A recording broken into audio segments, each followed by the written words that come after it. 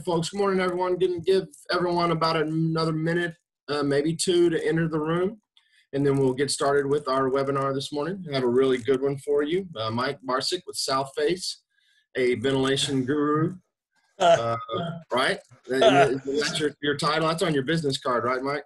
I don't know about it. I don't know if the guru gets used a lot, but with my name. But anyway, can you see my screen? That was one thing I was going to ask. Are you seeing my title slide there? Applied Building Science Ventilation Part 1. Yes, sir. And if I advance it, you're seeing that? Good. Everything yes, sir. Yes. looks like it's working. And anywhere if you need to point out something on a slide, just move your cursor and we can see wherever your cursor goes, and we're good to go. What time is it? It's 9:30 on the dot. Let's go ahead and get started. Good morning, everyone. This is Jason Vandiver, Energy Code Program Manager for SPEAR. SPEAR is an energy efficiency nonprofit serving Texas and Oklahoma. Any way I can help you out, if it's energy code related, or frankly, as a recovering building official, any kind of construction code related. I'm a bit of a code nerd and happy to do what I can. And what I can't do, I turn on folks that I meet at some of these great conferences and some of these other webinars that I catch. And we have one of those folks with us today. Mike Barsick with South Face. I'm going to go ahead and let you introduce yourself, Mike. Tell us all about yourself, and then the floor is yours. Go ahead and get started. Thank you. Thank you, and thanks, everybody. Hope you all can hear me, and hope you're having a good day today. And thanks for accommodating my schedule to a little bit probably earlier than you normally do. I come at the world from the mechanical engineering side of things, and I work for a nonprofit also called South Face. We're based in Atlanta. And I'm going to be using slides from a presentation that a colleague of mine and I did just a couple weeks ago, where we covered this very topic in two different webinars. So I'm going to try to kind of pick a few choice slides on this first one and then jump over to the second one, which I think has more sort of meat and potatoes about ventilation.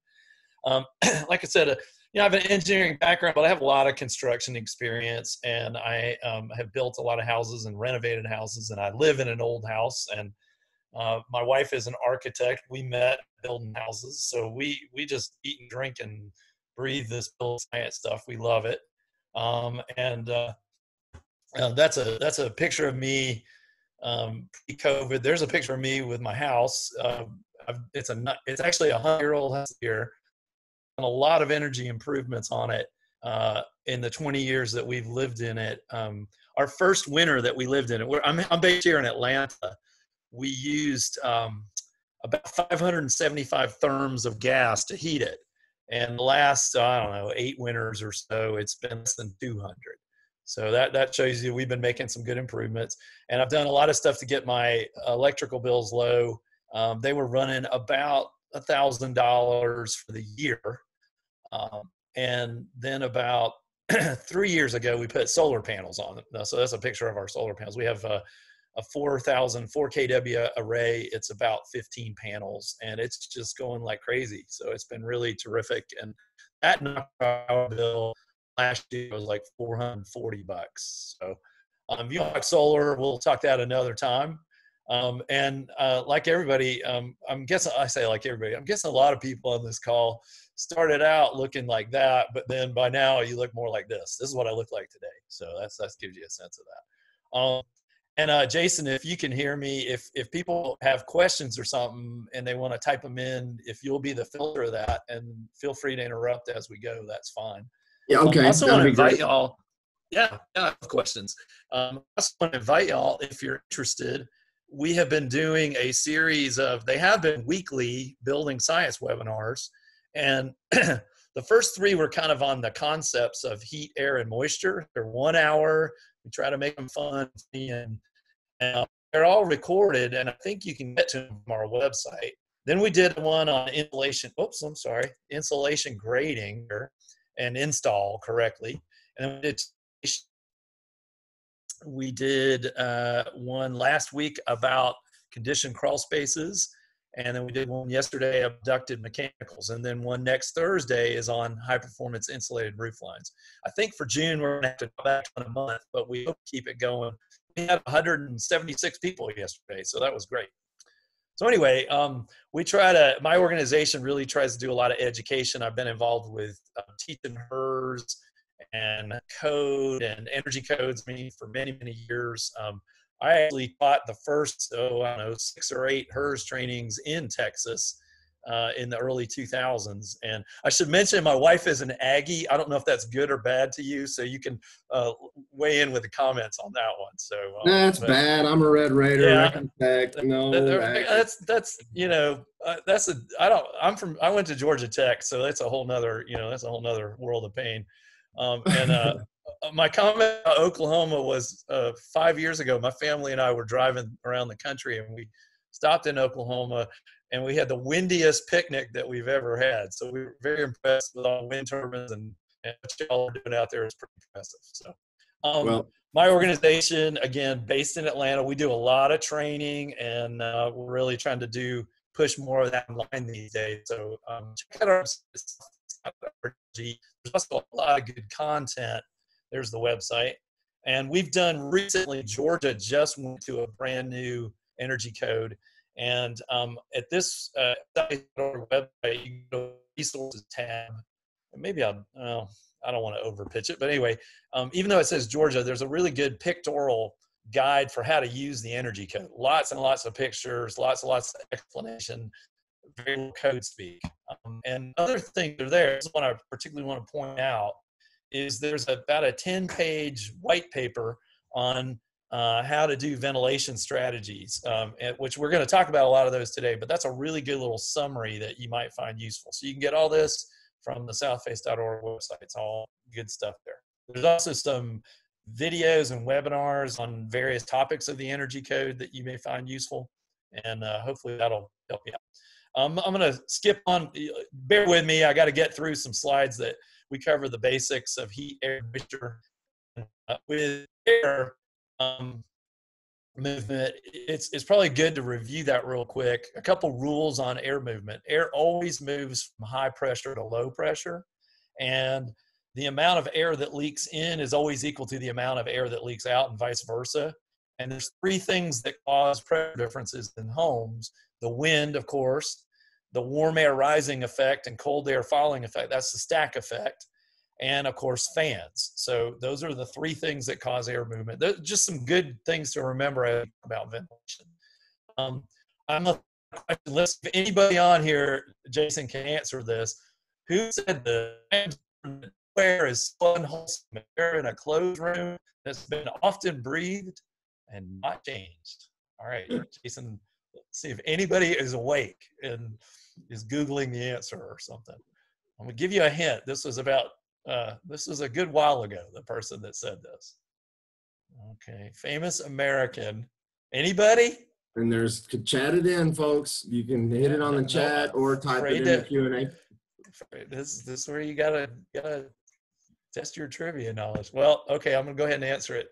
The answer is Ben Franklin, which is, I think, is pretty impressive. Hey, David Mitchell came in with the right answer right before. Well done. Now, did he Google it? Well, I don't know. I don't know. That's okay. The Google's allowed, but good job. Good answer. Pretty impressive. Very astute.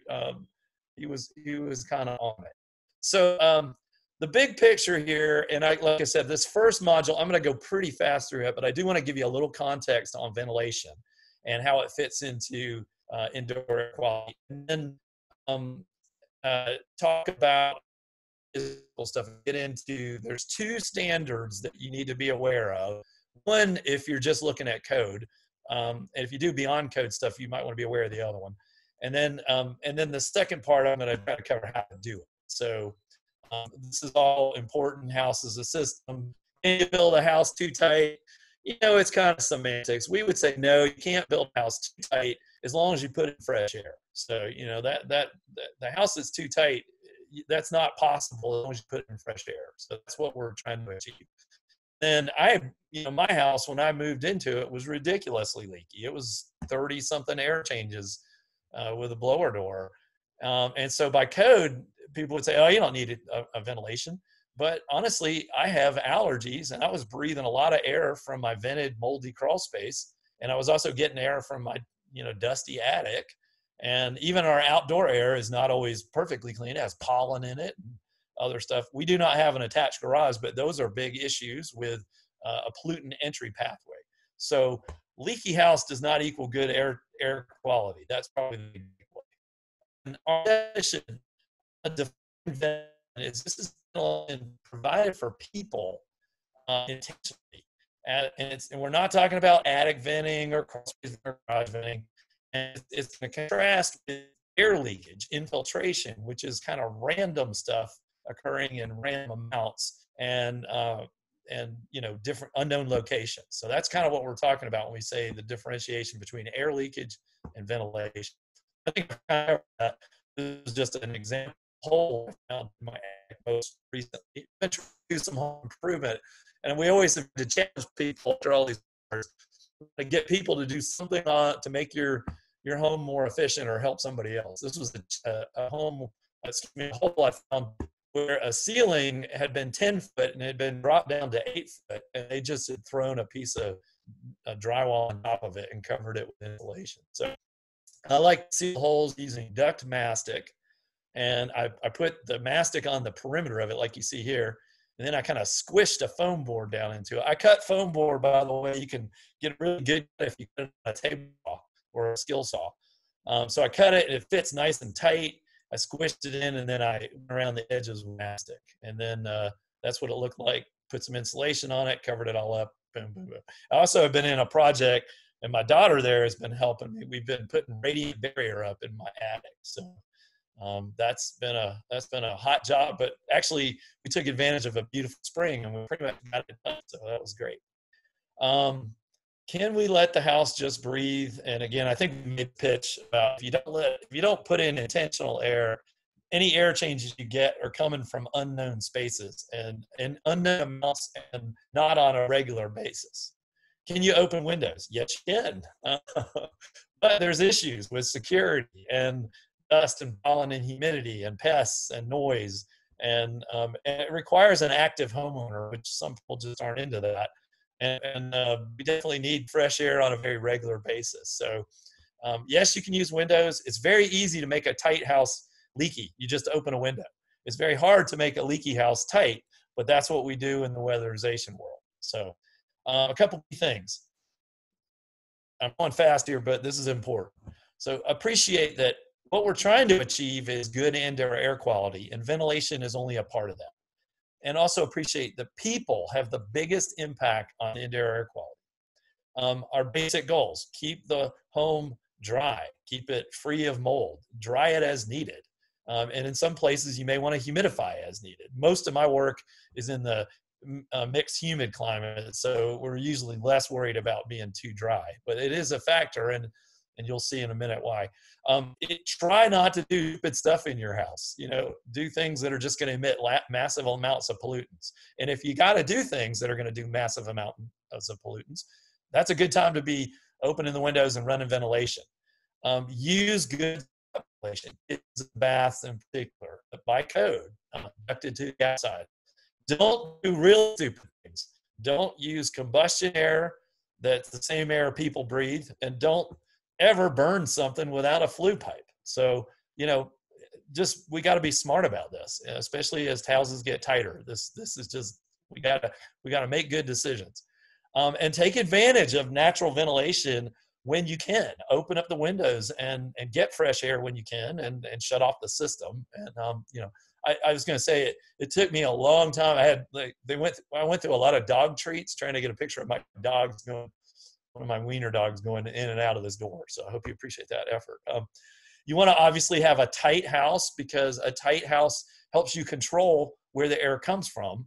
And you also want to have tight ductwork. I think that goes without saying. And it allows you to, if the outdoor conditions are not good, it allows us to seal that off. There's certain things we can test for. Radon is a good example. Want to use variable speed equipment.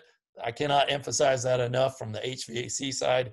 Variable speed, at a minimum, an ECM motor. And we want to use a deeper, thicker, pleated filter. That's the filter that we're going to push for. Okay, I'm going to try to go fast, but we have pollutants from a lot of indoor sources, and biological and chemicals and off-gassing formaldehydes and we have even pollutants outdoors emissions and tailpipe emissions and ground level ozone and smog and humidity even is a pollutant. So being aware of that, again, I think we've emphasized this. So in the hierarchy, we're going to move on here, but in the hierarchy, the goal is to eliminate pollutants. That's the best thing you can do, or separate them so they don't get to the people. And then the third thing on the list is to flush them out or dilute them with fresher air. Usually the outdoor air is cleaner than indoor. And so it's not always, but usually it is. So flushing out pollutants is a strategy, but it's never as good as actually getting rid of the thing that's off-gassing. And then, of course, fourth on the list is catching in a filter. So here's just a couple examples of pollutant source control. Just choosing the right finishes, things that aren't an off-gas, making good sort of material decision, and not choosing, or if you have an unvented space heater, getting rid of it, that kind of thing. Pollutant separation is where you got it, but it can't get to your lungs. And an example would be like, doing a job of air sealing the house to garage connections, running an exhaust fan that keeps the garage under negative pressure, sealing, if you had a particle board, a type of glue that often has a urea formaldehyde, is not good for humans. Sometimes you can seal that. If you have to have it, you can still seal it. Even like you buy new furniture, you let it sort of off gas before you bring it in. I think cover this. So all combustion, this is Mike's rule, intelligent combustion. You always have a flue pipe, and make sure you have separate combustion air, and ideally separate from the people air. And these products violate both of those. That's a filter that we recommend you change it every Summer Olympics. Change your filter. So 1-inch filter is really not there to help you. Even the better quality ones, it's just there for the equipment. So we're a big advocate of a thicker, deeper pleated filter. And if you can get to, say, a 4, 5 to 6 inch thick, deep filter, a lot of pleats on it, you're getting up into this MERV 11, MERV 13 range. MERV 13 can catch virus. So there's a lot to be said for better filtration, and we got to intelligently design filters. I really like this concept. Anybody, and I know Texas and probably Oklahoma, y'all have a lot of these in new homes, these filter grills. Here's a company that makes an aftermarket filter. You actually can put a 5-inch filter, and I think it's MERV 13, in a 1-inch filter grill. It goes inside the wall cavity. It's a really clever idea. It's called Practical Pleat. April Air has something kind of similar to that too. If this is also just saying, make sure a filter is accessible, and don't have leakage around your filter access. You can make one of these with refrigerator magnets and a piece of plastic, or you can buy one for $10. So make sure your duct system is tight. Okay, I'm going fast. Okay, I'm going to skip through this and just kind of say, I'm going to go, apologies for all this. I'm going to send you all these slides. Most of these bath fans and exhaust devices that we put in are going to pull us under negative pressure. We can take a hit of negative pressure for a period of time. If you're in a humid climate in particular, I'm not a fan of exhaust only as your whole house strategy. And I'm not a fan of that anywhere, but I think other drier climates can maybe pull it off. And a lot of times too, I want to make sure we get enough run time on bath fans. So this is what I retrofitted on. My kids, they weren't running the fan enough. So I put the light and the fan are on a timer switch. It's preset 10, 20, 40, 60 minutes. So you can always override it, but in general, people come in, hit the light on, hit the fan, and the fan will run for a good chunk of time. So just to make sure you get enough run. Pick up its own animal. Okay. Boo, boo, boo. I'm just trying to get to, this is the old study. The new, I say new, relatively new, in the early 2000s up through 2010, there's an ASHRAE 62.2 ventilation standard. And this is the fairly famous equation which is 7.5 CFM per person, plus 1 CFM for every 100 square feet of conditioned space. And more recently, beginning in the 13, the 16, and the 19, the big difference here is that they've kept that CFM per person, but they've added, now they've gone from instead of 1 to 3 CFM per 100 square feet. And the reason is because back in the early 2000s, they were just assuming that there was going to be a certain amount of leakage on the house. And under the new code, we're assuming that the house is pretty tight, but they do give you the option of backing this number down if you do a blower door test. And I'll show you that real quick. And that's the equation that says whatever that number is, you can reduce it because you can show your house is got to stay super tight. It's kind of a different strategy. So I'm going to skip this part and just jump. Okay, so 62, 20, let's take an example.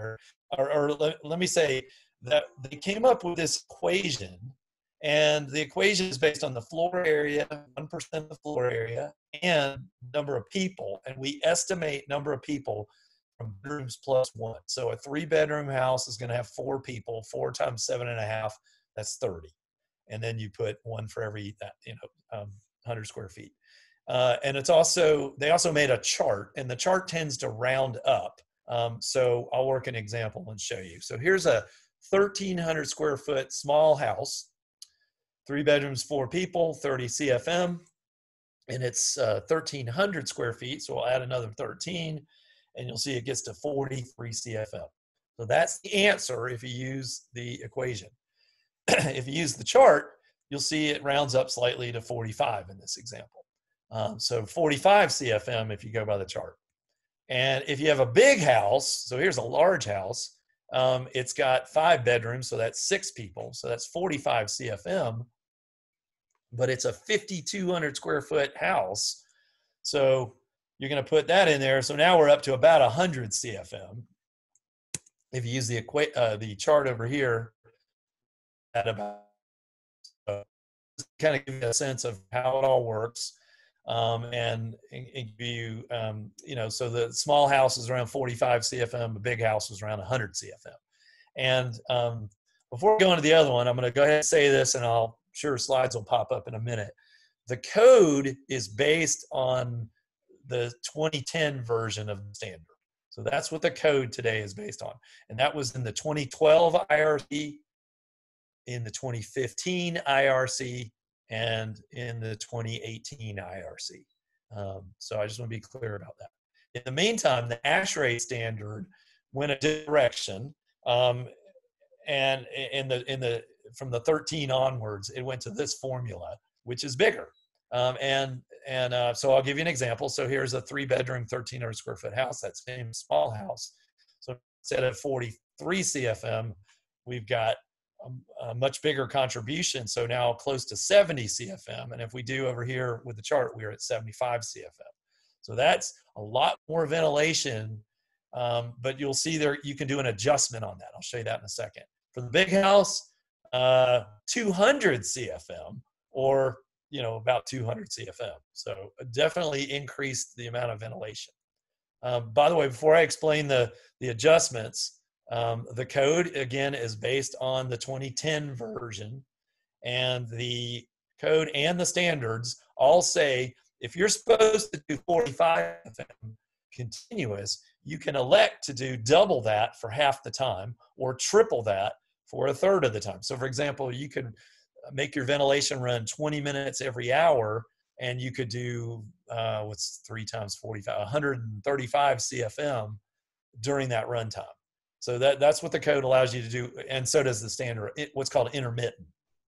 And one says you got to do the equivalent ventilation every 4 hours, and the newer one says you got to do it every 3 hours. So I think we've covered that. And I think I've made this case again, that this is all based on the 2010 standard. It uses the same table. And it basically says, if you're less than 5 ACH 50 on a blower door test, which I'm guessing most new homes are going to hit that, then you have to put in a ventilation system. And so by code, virtually everywhere in the country is going to be below 5.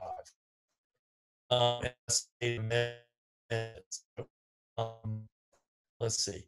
So again, it takes the table, but in 2018 IRC, they give you the table or the formula. So no changes there.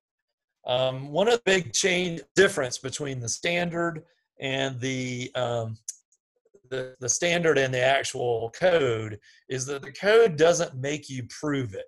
The code just says, yeah, make it, design a system that'll bring in the right CFM, but doesn't actually, prove that it works. So that's a big difference between when you go by the standard. And of course, both the code and the standard, I just want to reemphasize, require the kitchens and baths to, generally what you see is 100 CFM ducted to the outside for kitchen, 50 CFM for bathrooms. So I wanted to work an example just to show you by the code and by the new standard. This is for whatever reason, a 1,400 square foot house. So by code, it would be 44 CFM. By the new standard, it'd be 72 CFM. But the new standard allows you to do some adjustments to it. And for example, this house that would have required 72 CFM by the new standard, if I did a blower door test and I had a 5 ACH 50, I would get some credit on infiltration. That was my original number, 72 CFM, and it would reduce when I got credit for infiltration because it's 5 ACH 50. It reduces back down to almost the same number as the other standard. So it's kind of like saying with this newer ASHRAE standard, which by the way, the HERS industry uses a version of this, what they're saying is we're assuming your house is tight, but if you prove that it's leaky, you can use a calculator tool and reduce the amount of ventilation. Most people use the red dynamics calculator tool. If you want, we have a free version that's a spreadsheet, but I'd probably say use red. And that's about it. I think that's enough. If you'll kind of ignore, this was a very old standard, just to kind of look at it. Here's a comparison for the small house under the code today and under the newer standard before you make adjustments. And likewise for the really big house, under the code today, it would be about 100 CFM. And by this newer standard before adjustments, it'd be 200 CFM. So those are kind of the ranges that we're looking for. And that's my summary of what we're talking about right there. So how am I doing on time, Jason? I think I got a good half hour. Yes, you do have a solid half hour. Great. But if you finish a little early, no big deal. You just go at your own pace. And if we run a little long or finish a little early, that'll be fine. Okay. So I'm going to jump over to, and I apologize, I went through that real fast. I'm going to jump over to my other presentation and let me kind of get into it here. As you're swapping over, if you want, Mike, go ahead and address, and that's the first thing. I'm glad somebody asked it because that's the first thing I thought of is, can you briefly discuss, I mean, you can't just go slapping in a 5-inch filter where a system was designed for the static of a 1-inch. You want to talk just briefly? Well, that's you're right, because generally you think a thicker pleated filter is going to have more pressure drop, and that's a good one to pull up right here if y'all can see this. I call it thicker, but I got some feedback. One of the April Air guys is a friend of mine. He says, we like to call them deep filters. And I get where he's coming from. But what you actually find is that a deeper pleated filter, if you were to open it, you could stretch it across the room. It's got, 25 square feet of surface area. So a lot of times those deeper pleated filters actually have less pressure drop. But you're absolutely right. You have to pay attention to it. And that's why I say get away from 1-inch, because 1-inch filters have pressure drop.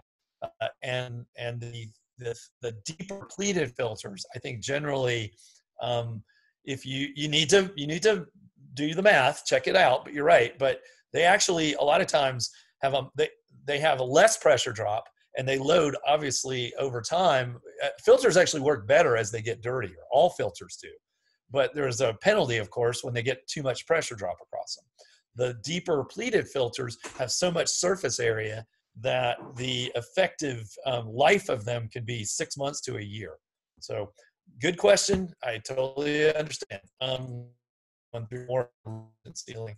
This is just talking about if you've got an existing home and you're willing to make a little hole, you can stick a camera up in it, take a picture, and see if you've got this blocking right here. So anyway, this kind of blocking is what we're looking for.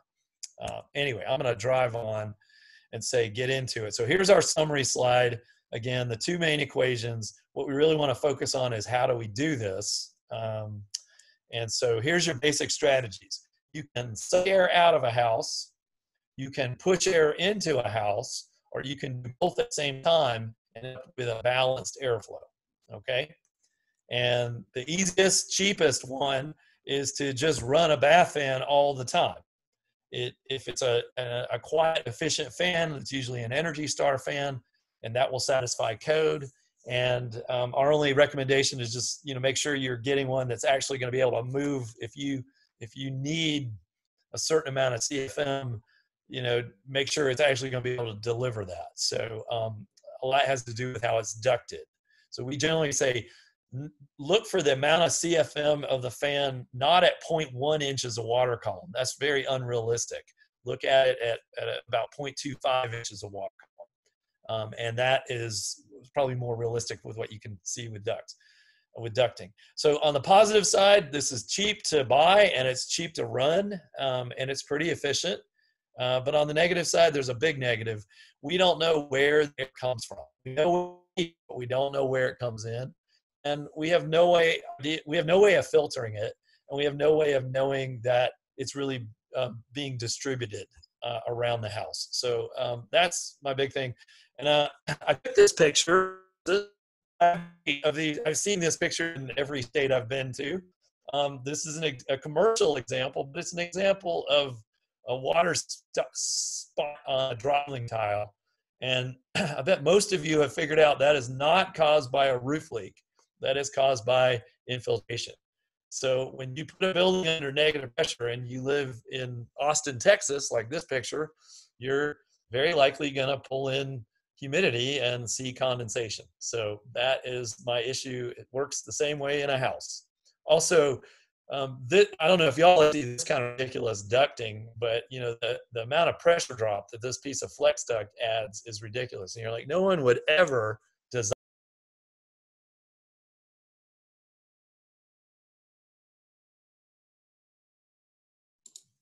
We lost Mike.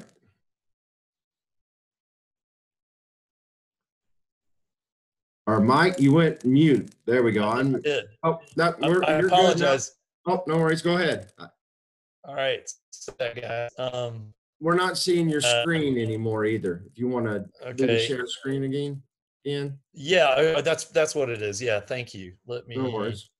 Share my screen. And a quick question that came in while you're swapping over. And I don't even. This is a new one.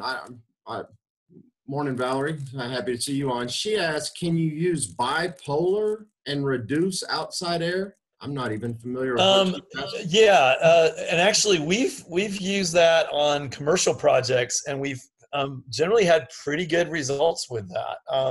And the idea is you got a device that the air flows. It's more, I don't think we've used it in houses, but we use it on a number of commercial buildings. And, you know, like for example, the Salvation Army loves us because we've really helped them save a lot of energy. And they had a shelter that they had statistical data on all the, you know, the influenza cases. This is not currently, but on the old influenza cases.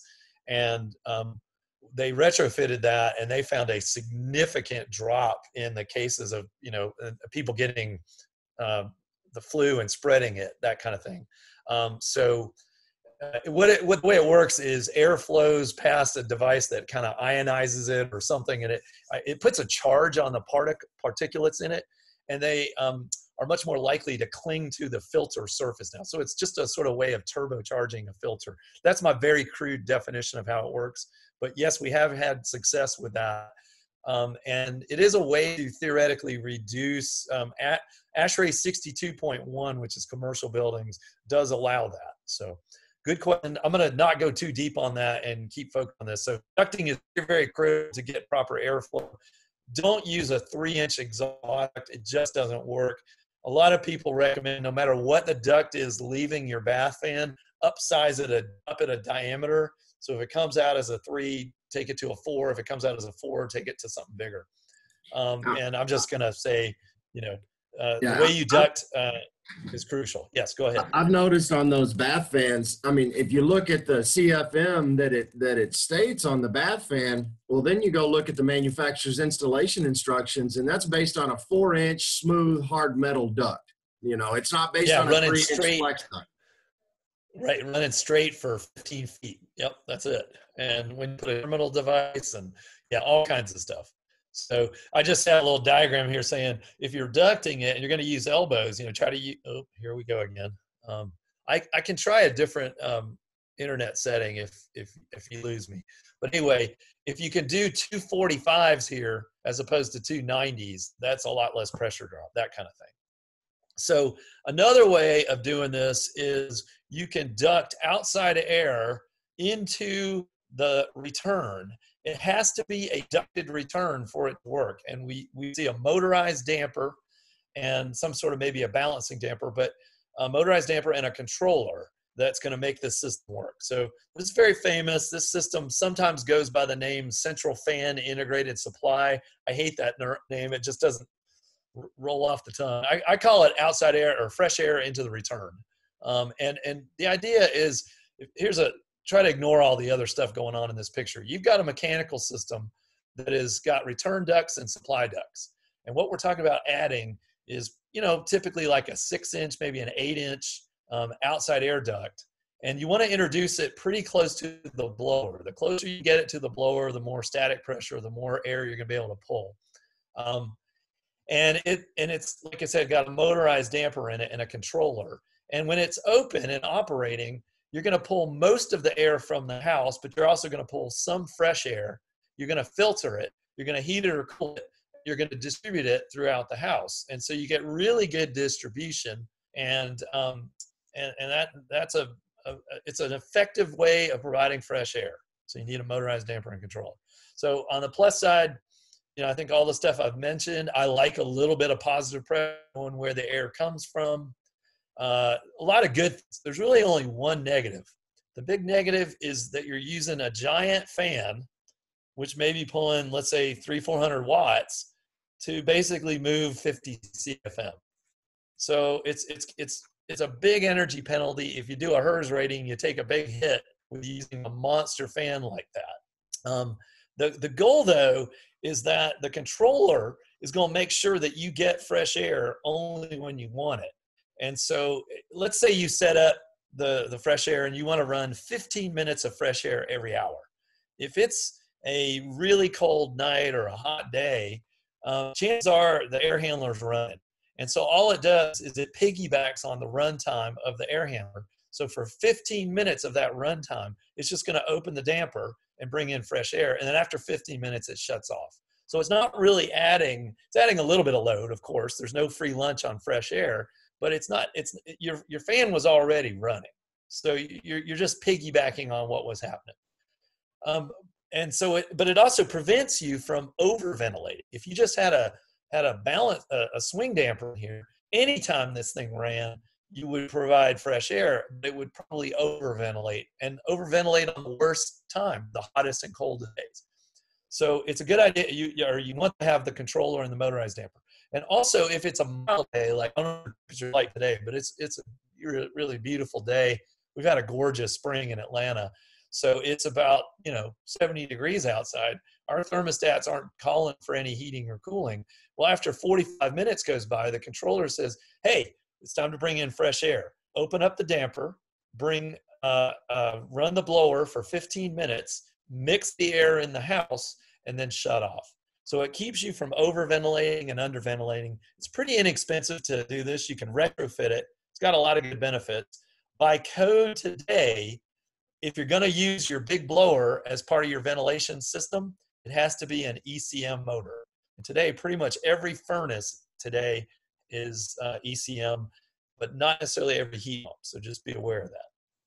And it does say if it's another fan, it has to meet a certain efficiency.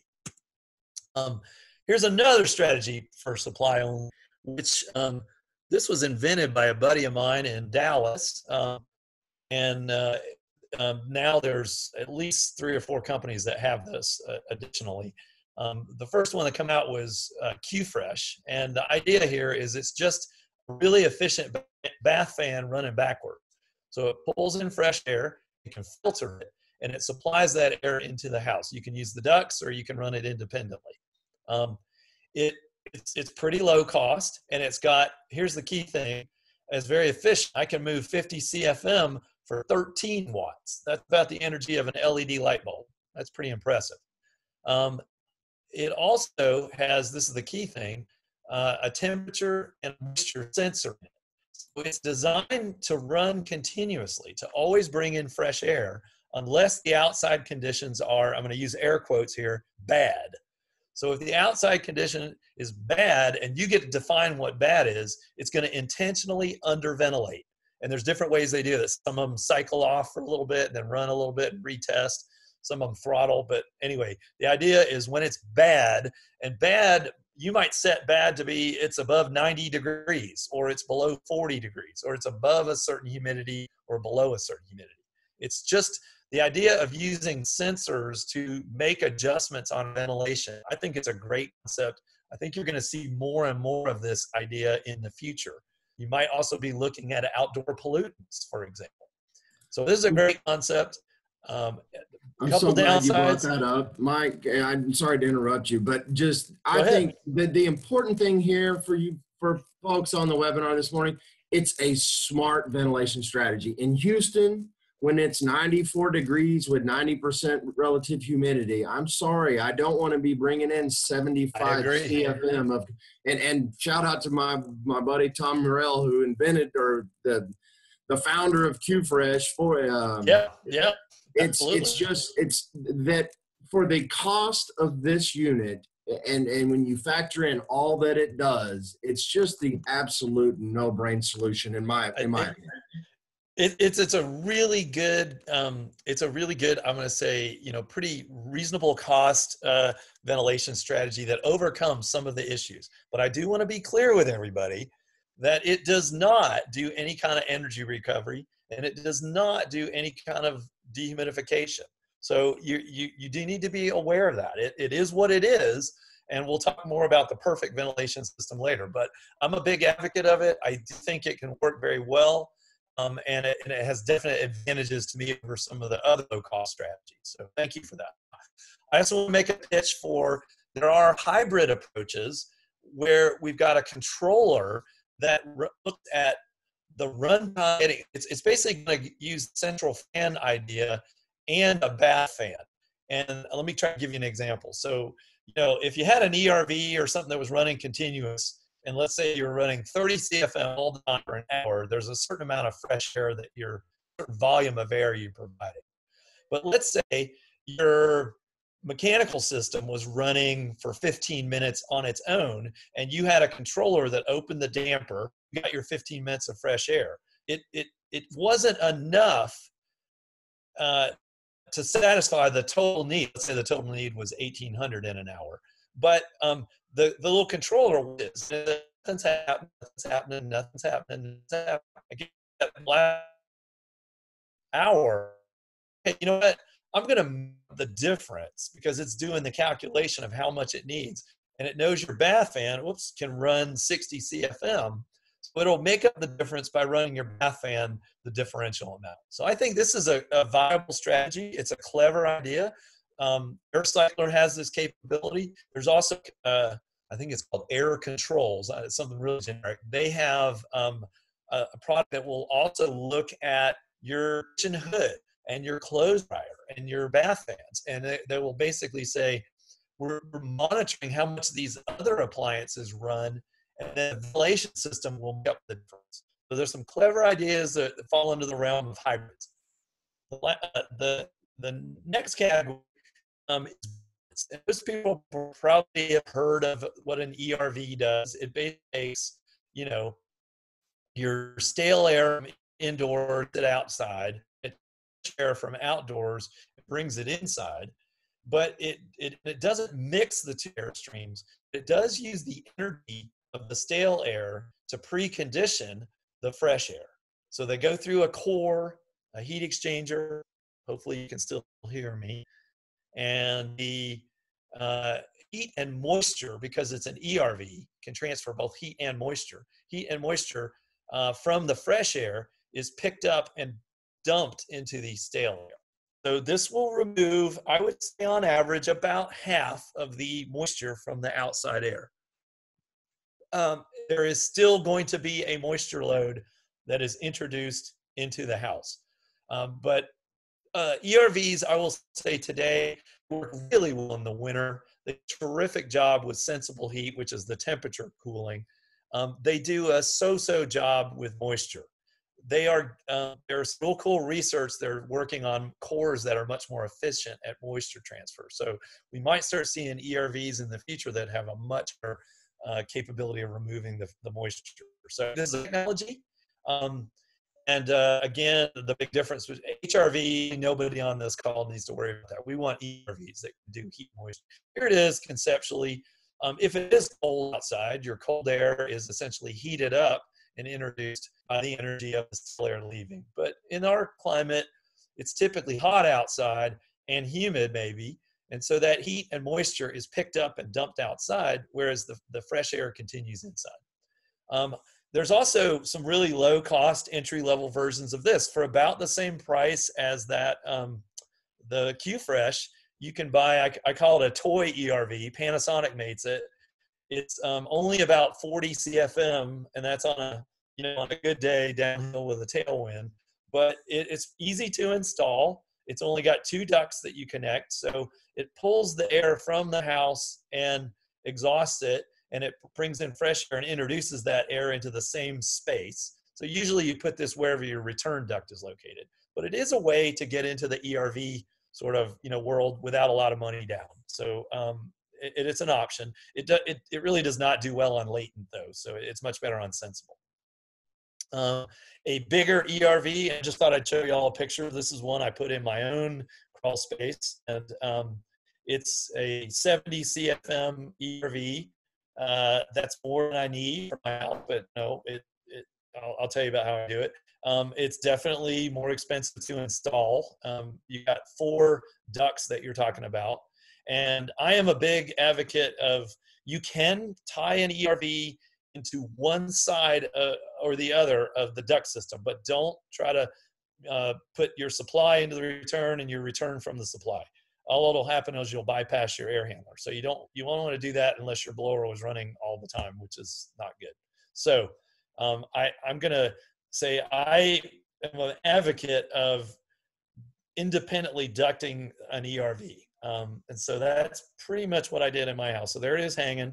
I hung it from the crawl space. My crawl space is a conditioned crawl space. I retrofitted that. That was a webinar we did last week.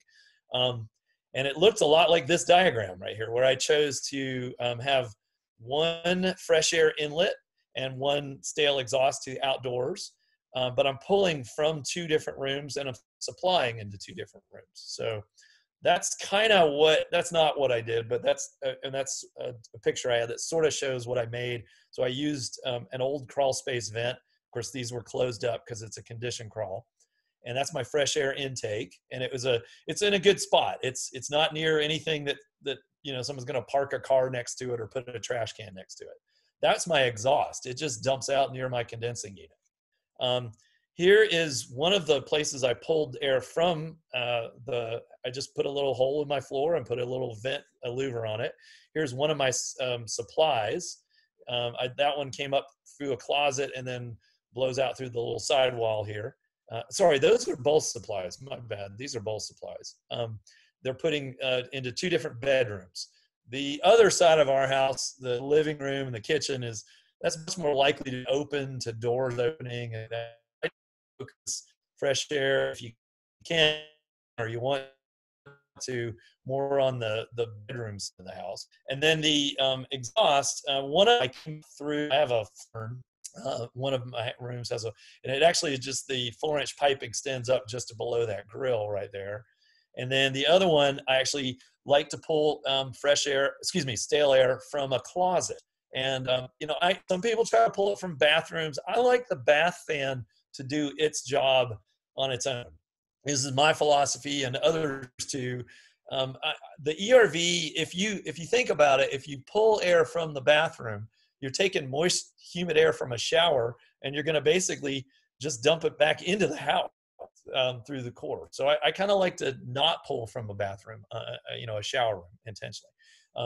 So that's a little in the floor, and then I just put a little cage over it so no one would block it, and it's in the closet. The closet is got 2 doors, and they've got a good 1-inch undercut. So I feel like I'm getting decent airflow. I know I'm getting decent airflow. I measured it. I'm getting, it's supposed to be 70. I was getting 87 CFM. So it's good ducting makes all the difference in the world. And also I put a controller so I can run it on either a high, a low. High is about, 85, 87 CFM. Low is probably about 40. And intermittent low is 20 minutes on, low, 40 minutes off every hour.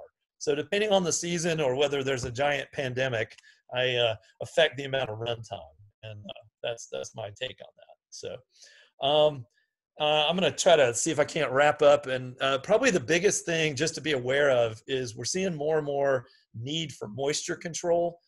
Mini splits can help on that, but supplemental dehumidification might be something we need to consider. ERVs in general have become much more affordable. They are still more expensive and probably on the highest end. And of course, variable speed. And I love the smart controllers. So I'm going to jump on ahead and let me just work a Houston in the morning example. This is really Atlanta in the morning, but this might be Houston on a day where it's not that hot. It's only 82 degrees. And but it's real humid. It's 80% relative humidity. And I know, Jason, you gave an example what's even worse. But if you know anything about the psychrometric chart, if you look at that, that's got about 130 grains of moisture in it.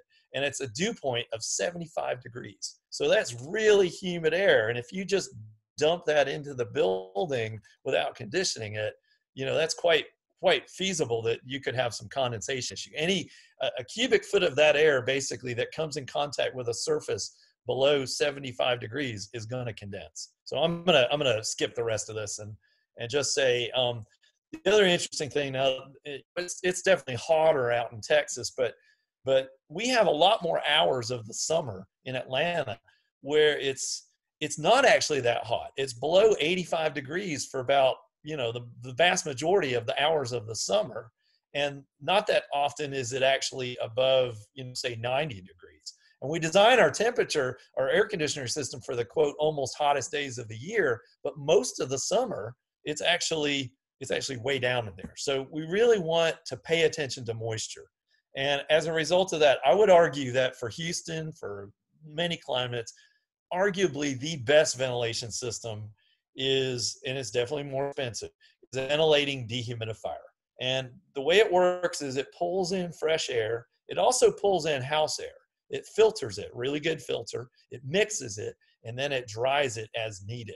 And it introduces this now much drier air back into the house. And I think if you got clients with money or moisture or health concerns, this is the way to go.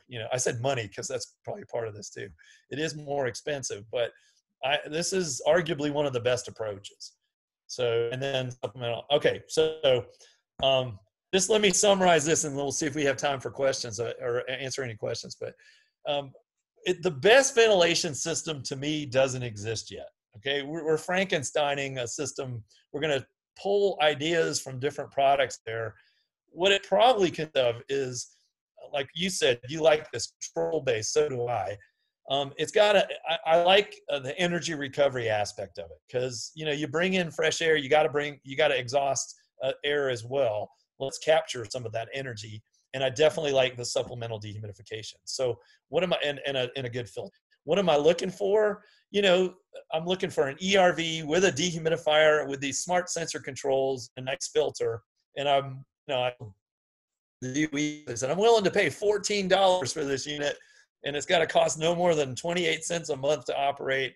and I want it to be really easy to prove it works, and you know, that it's going to send me a text if it needs some kind of maintenance issue. So it doesn't exist yet, but I do think you're going to see the industry moving towards this kind of stuff. And hopefully now you have a good sense of what are the features of it. The last thing I have, how are we doing on time? We're getting there. Any questions that we want to answer at this point? Because I might show you a little bit of research. Go ahead. I do have a few questions that came in, and then I do have a couple of people that have raised their hand. We typically don't unmute people. If you will type your question either in the Q&A bar or in the chat bar, we can answer it that way. Do have a couple that have come in if you want to do the questions real quick. How do you determine flow rate from the fresh air intake? How do you measure it? Is that the question? Yeah. Do I have a picture of it? There's a pretty inexpensive device. I mean, you can certainly use a flow hood, and if it's an intake, there's actually a fairly inexpensive device. It's really, you can actually build your own. It's a cardboard box with a known square inches of opening, and you got to do the math and calculate it. And you need a pressure gauge. And typically if you have a blower door or a duct blaster, you're going to have a pressure gauge that can do this. Energy Conservatory actually sells this device, and I think they call it the exhaust fan flow hood. And it's not that expensive, but you can literally make your own. And what you're trying to do is it's a cardboard box with a known hole cut into it, known size, and you put a pressure tap in it. So you're measuring the pressure in that, and you cover up the intake. And as the air flows across it, based on the pressure drop across the what's inside the box and what's out in the ambient where you're standing, you can actually calculate the CFM. It's reasonably accurate, and it really does work. It only works for exhaust though, so your air has to be coming through the box. You can't put it on a supply register, that's a great way to verify and improve the ventilation system works. Any other questions before at this point? I think we're caught up on questions. Good. All right, let me show you. I thought you might get a kick out of this. We did some research in a Houston light climate. This was some Building America research Southface is involved in with production builders, and I'm going to try to cut to the chase on this, but looking at using ERVs with some smart control capabilities. And I'm trying to get through the big stuff here. Understanding, let's see. So the basic idea here was we had 4 homes. They're all in the same neighborhood. They're all pretty consistent. They're all Energy Star. And we basically were monitoring comfort as well as a bunch of, with surveys, but as well as actually a bunch of measurements like temperature and relative humidity. We measured pollutants and we measured energy, and we switched every week, we switched between operating the ERV continuously or operating it with some smart controls looking at the outside air. And I want to show you this. So our smart mode, when it was in smart mode, it basically said temperature and relative humidity outside is not ideal. And so we're going to basically shut off for 50 minutes out of the hour. And then we're going to run for 10 and retest. So you're still getting some ventilation no matter what, but you're intentionally underventilating when the outdoor conditions are, let's say, not ideal. And some examples, these are all homes in Charleston, South Carolina. So they happen to be on stilts. So they really are, like a pier foundation. And they're all pretty close to each other. And I think they were built in a flood risk area, so that's why they're on stilts. And then some of the stuff we measured, temperature, relative humidity, PM 2.5 is particulate matter. 2.5 micron range is particularly dangerous particulates for human lungs. So that's a good thing to monitor. We measured CO2, which in and of itself is not a pollutant, but it is something that indicates how much fresh air is in the space. So those are some things we measured. And I think we looked at radon, but you can imagine there wasn't much radon and houses on stilts. So basically you know, when you look at the weather data in either continuous mode or smart mode, what we were looking at was how much of the time was the outdoor air above 60% relative humidity. And the answer is a lot of the time. So 60%, anything above 60%, you're getting into kind of 70% definite mold growth, 60% some molds can grow. And so that's kind of a good sort of just an indicator. And I like our conclusion that it's humid in Charleston, in case you didn't know that. So we could do the same research in Houston if needed. Then we looked at what happened to indoors when we ran the two different modes. And again, all the 4 houses would be in continuous mode, and then a week would go by and all 4 houses would switch to smart mode. And so what we found was some houses that didn't make much of a difference, some houses that definitely did make a difference. And it was always trending in the right direction. So that was one thing you could say. And then in terms of seasonal, how did it look? And it was interesting because we didn't find, I'm going to try to kind of conclude here. It didn't seem to really make a consistent difference in the cooling season. And it did actually make more of a difference in some of the other seasons. So the reason why is basically because the air conditioners in the houses were able to handle the latent load always under either run mode. So basically, because the air conditioner could keep up, we didn't see that you know, but we will see in terms of runtime that it was a benefit. So I'll show you that in a second. Basically, the good news is this might actually be more applicable to other climates as opposed to just hot humid. It actually looks like it could work pretty well for a mixed humid and maybe a marine climate. That's just kind of, we measured everything. The indoor, the cut to the chase is that good indoor air quality was maintained in either run mode. And interestingly enough, in some cases, smart mode actually helped with things like, which one was I going to show? CO2. Actually, we found higher is that right? One of them. Anyway, the real takeaway here is that we found consistent indoor air quality maintained in the run. So that's obviously good. And our models were also good. We predicted a certain amount of energy savings, about 12% energy savings of runtime on the ERV, and that's really what we got.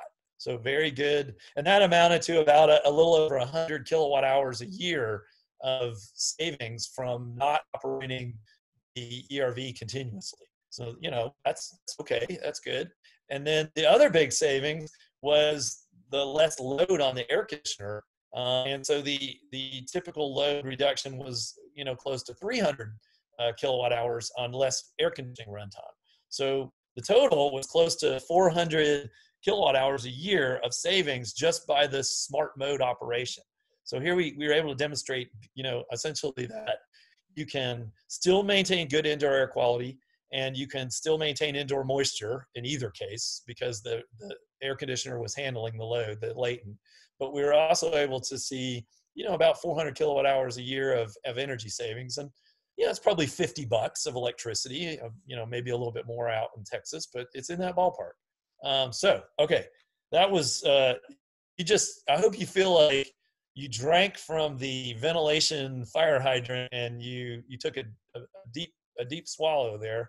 I covered a lot in an hour's time, but hopefully you found that interesting. I will share all these slides with Jason, and I'm happy to answer if anybody has any other questions.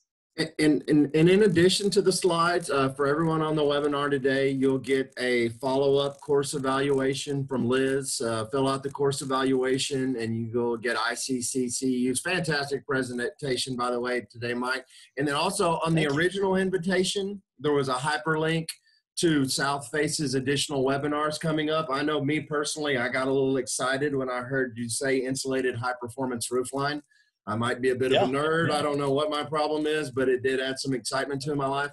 I will go ahead and have Liz send that hyperlink back out with the course evaluation, so you'll have it in a couple of places. I have a feeling South Face has some other really good webinars coming up, so you folks hop on and participate in their webinars. Thanks so much, Mike. I mean, that was fantastic. I do, when I do my energy code presentation, I go on a bit of a rant on the whole ventilation section in the code, just because we've got a long way to go. We're in our infancy for getting this right. And production builders, frankly, just aren't. Granite is a whole lot more appealing to a typical homeowner than, oh, what is my fresh air ventilation rate and blower door measurement, and just these are some things that we have to further educate consumers about. And really, when I was a building official and we went from the 06 to the 12 energy code, which required a house tight enough such that you had to blower door test and you get below that 5 ACH 50. So whole house mechanical ventilation, fresh air is required. And I was just begging my builders, have a conversation with your homeowner, because they put that little Honeywell controller on the, most of my builders in the jurisdiction where I was building official opted for that controller ducted into the return plenum. But then they would never have a conversation. The homeowner didn't even know it was installed. I'd go up there on the CO inspection. There's 3 dials on that controller: CFM, square footage, number of bedrooms. Of course, all 3 of those are turned all the way down, which would be fine for my wife and I, who are in and out all day, open the windows all the time, don't cook much at home, don't have pets. But the little old couple with 9 cats and 3 dogs that fry 3 meals a day and never open a window or open a door, that thing needs to be running all the time. And that's kind of why it's, in my opinion, it's just de facto broken in the code, because it's so based on occupant behavior, which you can't write a code for. And really, I mean, I would be curious if you agree with this, Mike. I think 15 years from now, the only way to get this right is it's going to have to be tied to your indoor air quality monitors, that are also monitoring the outdoor air. I mean, and it will be a ventilation controlled, smart ventilation monitored system is really the only way. I think I like that. I like your approach. And yes, I definitely see that is the wave of the future. I put my email out there too. It's mikeb@southface.org. If y'all have any questions, feel free to reach out. I'm not in the office today or Monday, but feel free to send me a message if you got any questions. But I think you're right. And that's why I kind of had that, what's the ideal ventilation system, because it doesn't quite exist yet, and but it has elements of stuff that does exist. I'm trying to find my little summary slide. It has elements of all the stuff that we've talked about. And I think that if you can sort of see what it's trying to do and why it's trying to do, and you're right, the code has approached this in a weird way that, we've always focused on energy, and now in more recent versions of the code, we're trying to finally sort of connect the dots with people about how the high performance homes that we want have tight envelopes and they have fresh air. And maybe some of the ways people do fresh air, I'm trying to beat up the ASHRAE folks, because I'm like, we got this great climate zone map. Not all ventilation strategies are created equal. If you're in a humid climate, why don't you just say, don't use whole house negative pressure? But, right. We're working on it. Well, so it's an evolving thing. Go ahead. Sorry.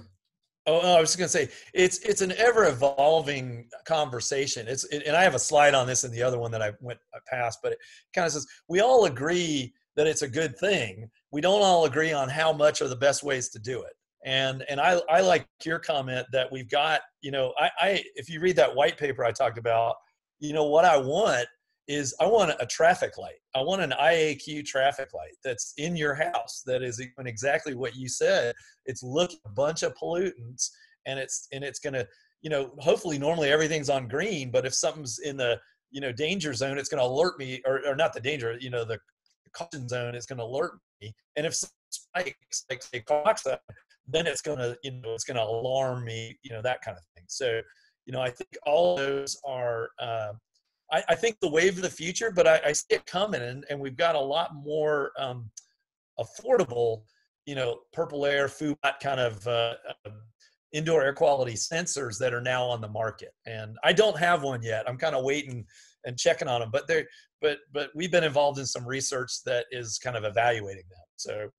So look for that. A lot of good stuff coming on this front.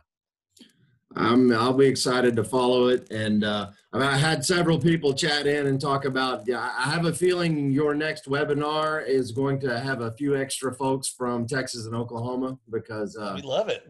Lots We've had of people from all over, so there you go. Well, fantastic. we try to offend equally. So no, there you go. it's no, they've been a lot of fun, and I believe if any of the, I'm positive they've all been recorded, and you can view or listen to them all for free. And so you know, go. Also, I think Southface is getting a brand new website overhaul today, so I don't know what our website looks today compared to Monday, but or Tuesday, but just be aware of that. But please use this as a resource. And thank you so much, and really appreciate y'all's time. And Jason, thanks again for the invite. Thanks so much. Everyone have a fantastic weekend. Stay safe out there, everybody. Thanks again, Mike. Talk to you later. Thanks again.